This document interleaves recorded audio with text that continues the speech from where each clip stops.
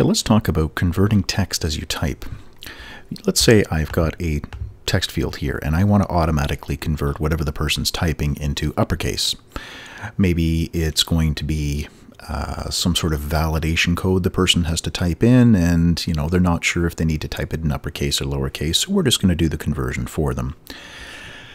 Now, there's 4 different possible events that can happen in here that can trigger our script if we want something to happen as the person's typing. So I have in my script here the 4 different possible events: key down, key press, key up, and input. So we're going to talk about all 4 of these and the implications for each, so you can figure out for yourself which one you want to use, which one's the most appropriate for the situation that you're in. Now, first of all, we've got key down. So key down means I've got focus in here as I press a letter. So let's say I press the letter A. As that happens, when my finger is pressing the key, that's the key down event. As I release it, that's the key up event. Key press is when I do both. I press and release. Input is another one specifically for input. Now, input fields and text areas. Key down, key press, key up can be on any element on the page. You can set that on the document. So if the web page is open, the person can be typing on the keyboard and you can be receiving those events. It's not tied to form elements. Input is specifically tied to form elements. Now, the difference between these, you wouldn't think that there's much of a difference, but there actually is. Well, I've got this refreshed now. So what I'm doing is I'm going to call this function here called upThing. I want to convert it to uppercase. My event object for key down has a property called charcode. This is going to give me the number that represents the key that was pressed. I'm going to take that number and convert it into the string. So if I type in here, let's say the lowercase a, I should be getting back the number, I believe it's 95. It's giving me a 0 for this. So I'm writing out the event type, which is key down. The number is 0, letter is blank, that's null, so there's nothing there, and the value. There's no value being written here. That's the 4th property that I'm writing out. I'm trying to write out all 4 of these things. So with key down, okay, great, I can get the event triggered when I'm inside of an input box. If I type another letter, sure enough, there it is. Key down. The 0, so I'm not getting a key code. It's still saying 0. It's not giving me the actual number, so there's nothing to convert to an actual letter here. I don't know if you can see that. That's quite small here, the text. Here, let me go into this field here and bump this up. Style, font size, let's say 30px. There we go. That's probably much easier for you to see. Okay, now, as I am typing this, the first letter, I hit A, told me the key down event happened. 0 was the char code, so it didn't give me the char code, the proper one. That was converted to blank. And then target value, that was blank. So it didn't think that there was anything typed in there yet, or the value property, rather, wasn't accessible yet. It hadn't been updated.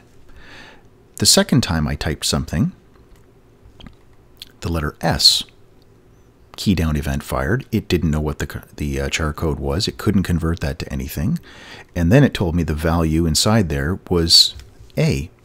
Well, that was the first letter I typed, and it was before I had even converted to uppercase, because that's the last line of my function here, is I'm taking the value of the whole input and I'm trying to convert that to uppercase. So EV target, that is the input. Its value is what has been typed. Now the second event here, key press, this one's firing after the key down and key up have fired. The key press event is actually going to be displayed. That's going to be the second event. It doesn't matter what order I put these in. If I add all 3 of these, so key down, key press, and key up, all 3 of them are added. I'll refresh my page. This is the order that they're going to run. I can rearrange these and it's not going to change this. It's still going to be the order that they are displayed here. the sequence that they get fired is key down, key press, key up. Now, key down and key up, they won't be able to tell me what the char code is. They'll just say 0 is the char code. They won't tell me what it is. It's been captured by this input field and not passed along. So that means I can't get the letter.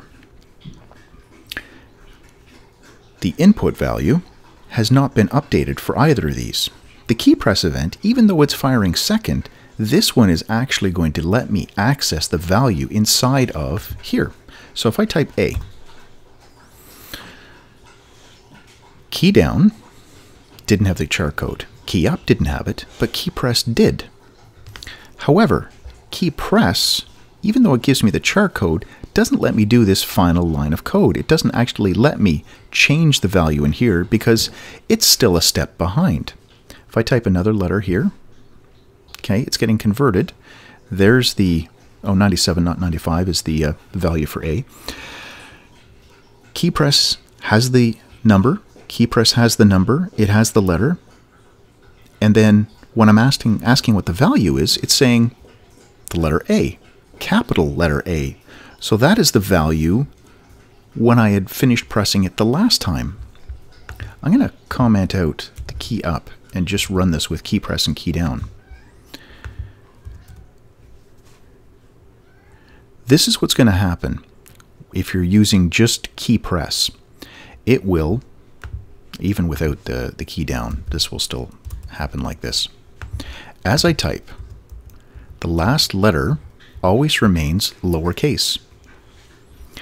The value inside of here is always one step behind. I'm converting to uppercase, but that's being done on the old stuff. This new letter that I just typed hadn't been added to the value that was stored inside of this input. So it converted everything to uppercase, and then it tacked on what I just typed to the value after the case. So it's only when I add the key up event. The key up event, here we are. So we can see these ones are changing. Key up will convert the whole thing. Key up is firing at a time where the value has actually been added to the input. So the full value is accessible. That letter J, the last one I typed, had been added to the value of this input field. So when I told it to convert the value of the input field to uppercase, it did it, including what I just typed. The downside is that key up does not have access to the char code. If you need the char code, well, then you've got to use key press or not key down, but key press. So keep this in mind when you're trying to figure out which one of these you want to use. So key press is going to give us the numbers, which gives us the letters. Key up will actually have the value added on there so that we can convert it up to uppercase, convert the whole thing to uppercase. Then going back to our final event, the input event. This is one that is specifically designed for input fields. So this one is working as expected. The input will actually give us access to the entire value.